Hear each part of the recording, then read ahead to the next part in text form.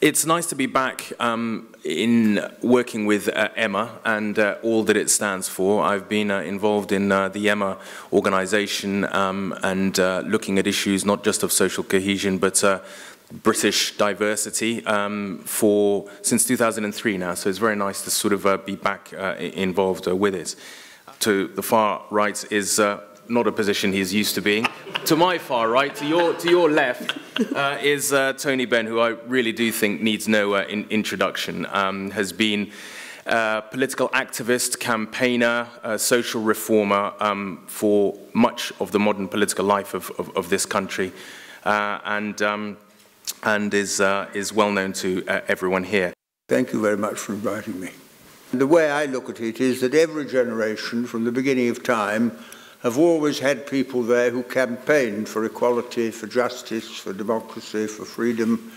And sometimes the campaigns succeed, sometimes they fail, sometimes they part succeed and part fail, but all of them leave behind a legacy that we can pick up and use. And what I remember most, and I think most people would say that, is the people who have really believed in what they've been doing and have sacrificed themselves and their lives often for that, and that gives an authenticity to what they did. And every generation has to fight the same battle. There's no final victory and no final defeat, and we're part there, but we're not there fully by any manner of means. And now, of course, for this generation, we have to look at it globally. When I was young at school, I remember one teacher saying there are only two sorts of people in the world, the British and foreigners. And there were an awful lot of foreigners.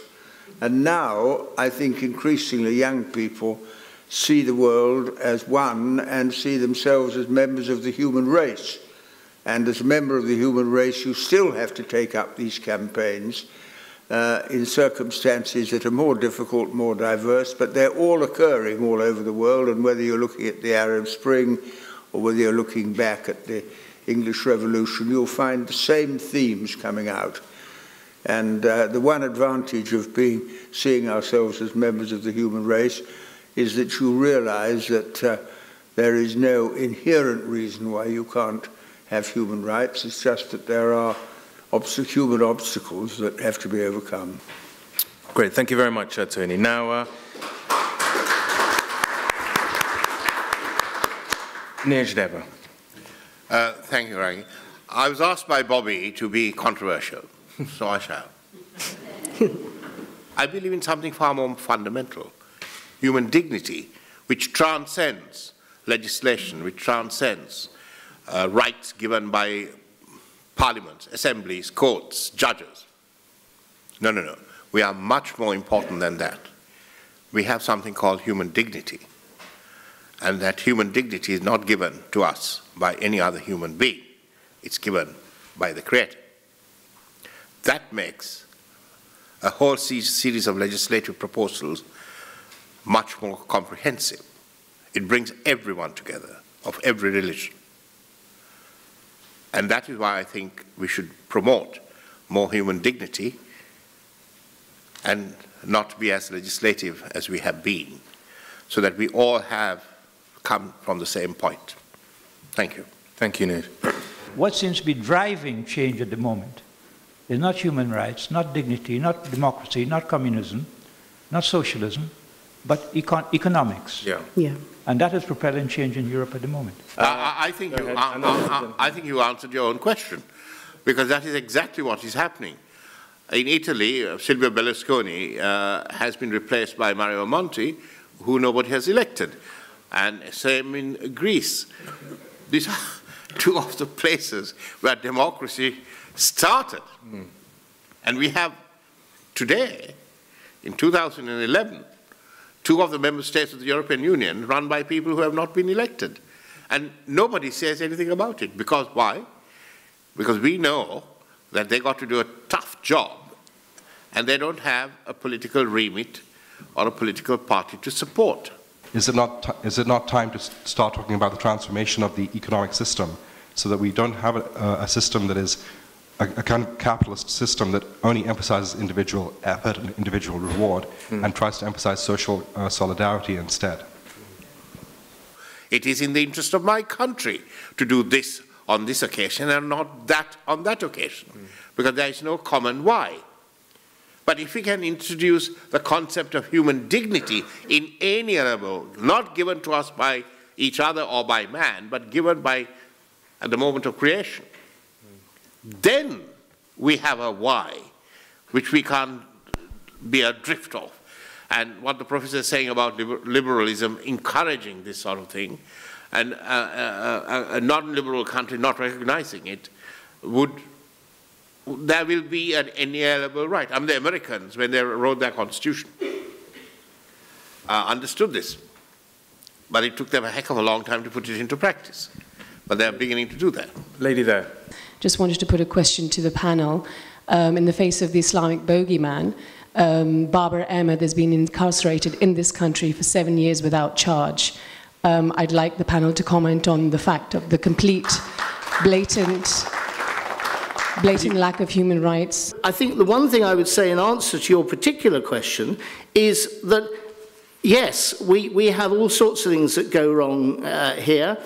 We have attempts by the executive, part of the legislature, which, you know, I suspect Tony Benn and I share the view that it's not a particularly good form of government when you have the executive as an inherent part of the legislature. Somehow the founding fathers in the United States got it much better by having the executive as a separate arm from the legislature. But that said, where you have the attempt to incarcerate people for even longer periods of time, but at least remember what happened in Belmarsh was overturned by the courts. Well, my basic belief is a moral one. I think that treating people wrongly is wrong, and that is the final safeguard, that while there are people in their hearts believe it is wrong to do this, it'll be difficult for governments to do it. But of course, where injustice occurs, then people rise up and take military action. You mentioned terrorism in Northern Ireland, which is roughly what Assad is saying in Syria. He now says, I'm dealing with terrorism, and that justifies me in shooting people and oppressing them and so on. And I think these are very difficult questions to deal with. My own view is that you should talk to the people with whom you are in conflict. And my experience of campaigns, if I may put it very simply, is to begin with, if you have a good idea, like votes for women, you're ignored. Then if you go on, you're described as mad. Then if you go on after that, you're described as dangerous, and they lock up the suffragettes. Then there's a pause, and then you can't find anyone at the top who doesn't claim to have thought of it in the first place. And that is how progress is made. Now, of course, if there's bloodshed in the middle, that makes it harder. But Peter Robinson has made an extraordinary speech in Northern Ireland yesterday, calling on the Irish people to come together despite their religious differences. And I mean, that's something one would never have believed would have been possible when Paisley was there. But it shows the way in which opinion can be turned by a principled way of dealing with differences.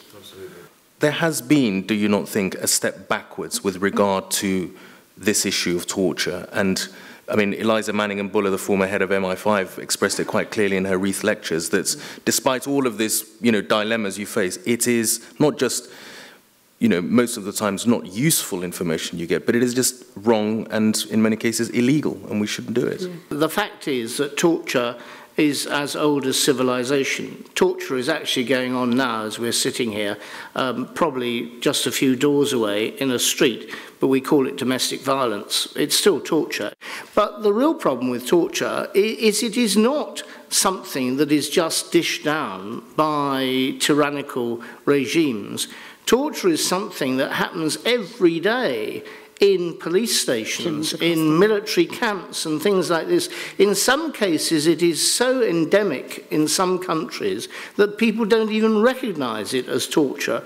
And one of the problems we have when people come from all over the world who've been tortured is them trying to, it being elicited from them that they have been tortured, because many of them do not see the fact that they've been tortured as being a part of their protection claim. The Human Rights Act has given people who necessarily may not have had a voice, people with learning disabilities, mental health problems, people that are vulnerable, older people, women. So, I think, we can't ignore that. Just to continue this theme around social cohesion, and interestingly that there are groups actively out there today who are actively campaigning in our communities to get rid of people, British people of colour, significantly the English Defence League.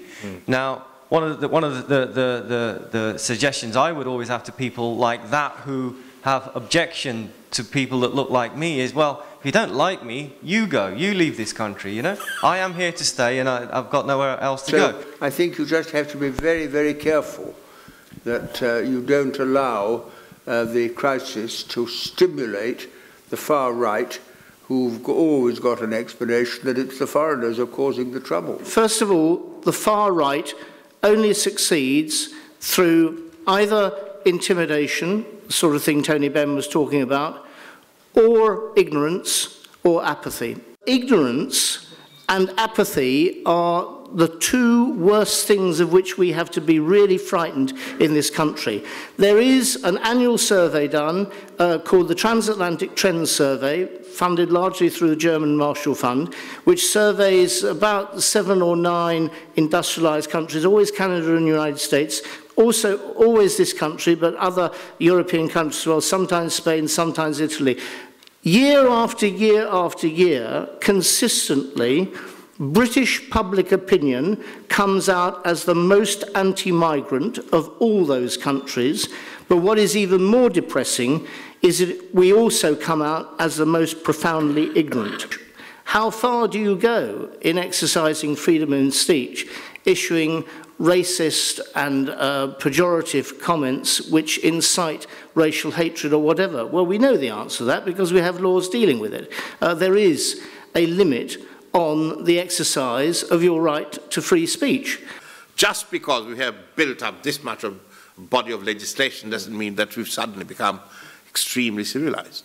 Now, I spend most of my time spending your money on international development, and there's a huge quantity of money I spend on your behalf, some 30 billion euro a year, dishing it out to developing countries for promotion of transparency, democracy, human rights, all sorts of things, which we in the European Parliament do. And I often go to to countries where these projects are being done, and I sort of am appalled at the way we do it, because people are starving, other people are sitting around in fat Mercedes cars, running around in the same place, occupying the same, breathing the same air. By the time we stop speaking today, in the 2 hours that I've been speaking, 600 people would have died of starvation in the world. 600. So 600 is about 3 jet aircraft. If 3 jet aircraft crashed in 2 hours, carrying middle-class Europeans, that would be headline news. But 600 people having their stomachs bursting in Somalia or Sudan or wherever is no news at all. So where is the right there? That's what I meant about every generation has to fight the same battles again and again and again. And I think the greatest safeguard of human rights are the people who campaign for them and won't give up and prepared to sacrifice their own interests in order to bring them about. And if you look at it that way, then you're less likely to sink into a sort of dangerous optimism that once it's written in law, it's all over, because I don't think the law works unless it has active support from people who would suffer if it was neglected. So that's the point that I was making, and I don't know if it's valid from your point of view, but it's the way I understand history. And when I look ahead, there's so many more campaigns ahead to be carried out to put these rights on a global scale that I can't think of any relaxation for the human race for many, many centuries ahead.